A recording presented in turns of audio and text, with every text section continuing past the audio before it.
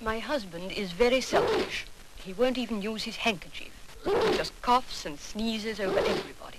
What am I to do? Reason with him. Try a little persuasion. Be kind to him. If that doesn't work, throw a bucket of cold water over him. I showed him a handkerchief the other day. First he dusted the piano with it. Then he polished his shoes. Then he tied up the pears in the garden. What am I to do? Take a large pepper pot. Sprinkle him freely with it.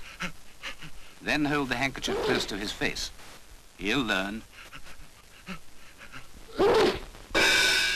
When my husband has a cold, he will put his germy handkerchief in with the family wash, instead of letting me boil them first. What am I to do? He's obviously dangerous. Get him locked up.